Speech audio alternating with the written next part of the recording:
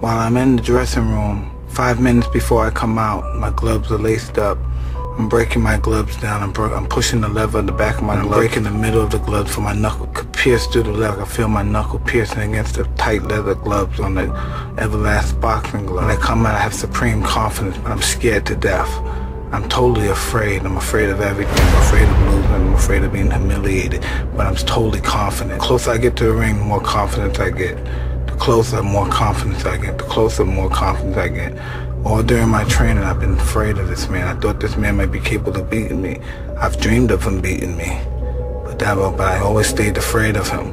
But the closer I get to the ring, I'm more confident. Once I'm in the ring, I'm a god. No one could beat me.